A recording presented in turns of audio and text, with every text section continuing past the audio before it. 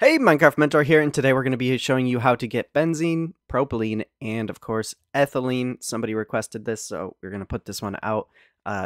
First, we're obviously going to need a lot of crude oil, so if you haven't done that part, go check out the other videos on how to make all these machines. We're going through the process of making these, not the construction of the machines. We have tons of tutorials on those themselves. So, all we want to do is send our crude oil out of this tank into our distillation tower.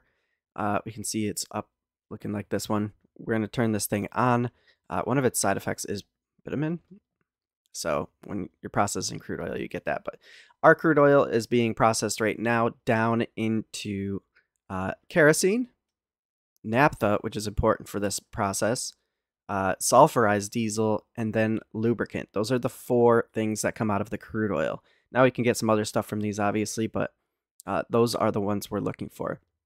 Highly suggest using liquid filters, fluid filters, and don't make my mistake, put these on both sides. So if you have an empty tank here and you turn one of these on, it's going to empty it in there instead of sending it to your distillation tower. So don't make my mistake.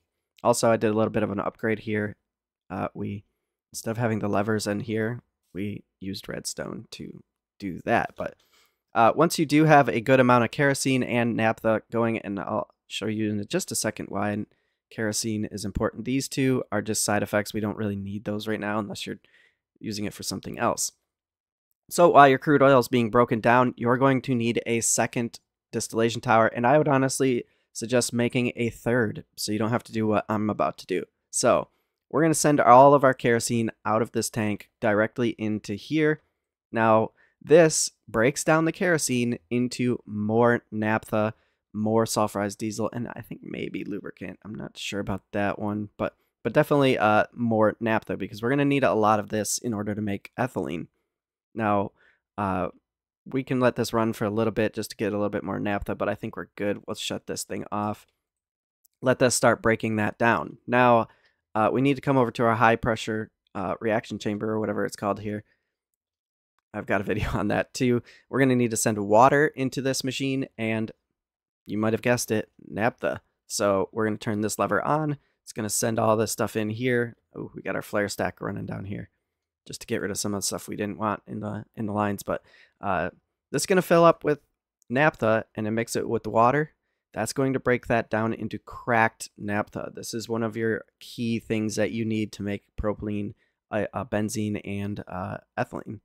So once you got a good little store of this, let's say, okay, this isn't done yet, but let's just break the machine. There we go. This is why I said we need a third one of these, so you can make the kerosene into ethylene or into cracked naphtha simultaneously as you are producing your byproduct. So now that this thing is empty, we're going to break that, and we're going to put this down there and connect that into our high pressure thing. It's emptying out our cracked naphtha.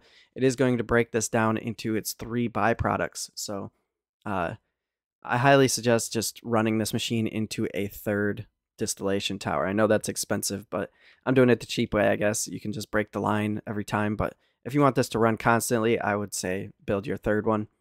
These are breaking down, and then we got a little bit of buildup because we can't send 3 fluids through at once. But next, you can see we're still producing all that other stuff. We got some gasoline additives from a different video. Don't ignore that. Yeah.